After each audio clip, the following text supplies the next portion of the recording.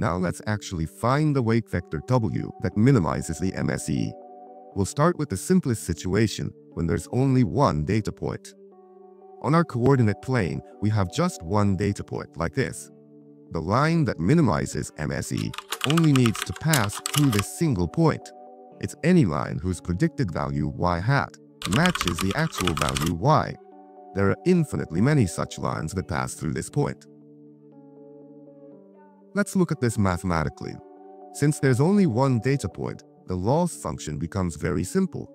Because L is a squared value, to minimize it, we just need to make the expression inside the square equal to 0.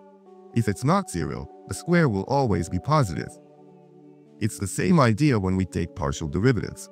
When we take the partial derivative with respect to W1 and also with respect to W0, the condition for them both to be 0 is exactly the same. The term inside the parentheses must be 0.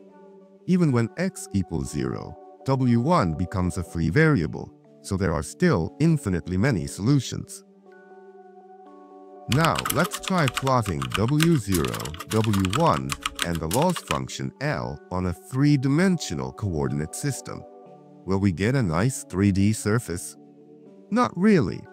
We already know that L equals 0 at its minimum, and that there are infinitely many pairs of WO and W1 that make L 0. So we can already predict that all these points will lie on the WO, W1 plane where L equals 0. In fact, this equation takes the shape of a straight line.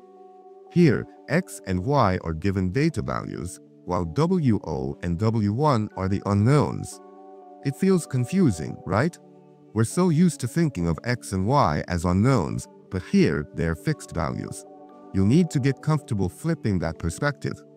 Since L equals 0, let's drop the L axis altogether and just look at the line itself. This line represents the entire set of solutions, the set of WO, W1 pairs that satisfy the equation.